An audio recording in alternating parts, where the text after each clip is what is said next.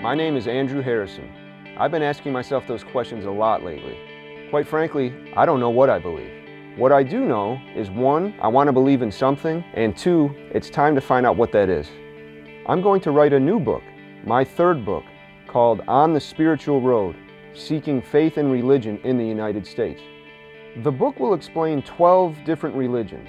More so, it will feature the different stories of how people came to find their religion and why they believe what they believe. Andrew isn't the only one with questions. 44% of Americans have changed religions. 1 out of every 10 is an ex-Catholic. And at 16%, the fastest growing religious group is people who have faith, but not a church. For the next year, this book will be my focus. I'm going to travel the country and learn about these 12 different religions through a series of interviews. I'm going to interview religious experts, social leaders, as well as everyday people who are living and practicing their faith. I will also take part in different services, celebrations, and ceremonies. If we can get the wave big enough, it would be awesome to have a conversation with Tim Tebow about being born again, with Mitt Romney about being Mormon, about Scientology with Tom Cruise, about Buddhism with the Dalai Lama. I will ask 4 main things. Tell me the story of how you found your religion. Why do you believe what you believe?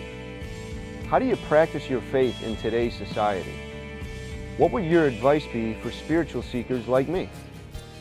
Andrew Harrison is an author, speaker, and consultant. His first book talks about people who love their work. His second, with how organizations can make innovation happen. And now, as a spiritual seeker, he will learn about how people chose their religion and why they believe in it. As I research and write this book, I want you to know I do not have a religious agenda. I'm just a seeker. My goal is to be the conduit, to learn from others, and then to share what I learned. I'm like a lot of us. I don't know what I believe, but I do know I want to believe in something. And this book, it's going to help all of us. The first book I wrote was about people with purpose and passion. Well, let me tell you, I am that person. I am excited. I am fired up for this book and for the journey.